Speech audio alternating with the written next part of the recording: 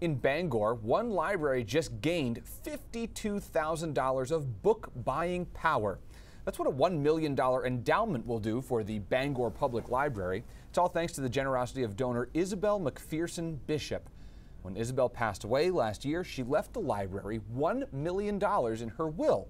The gift is the largest endowment the Bangor Library has ever received, and they say it will go completely to buying new books. Books get old and they get to the point where either they fall apart or maybe they aren't as useful anymore. So replacing that book with a book that is useful or that is popular is part of what we do.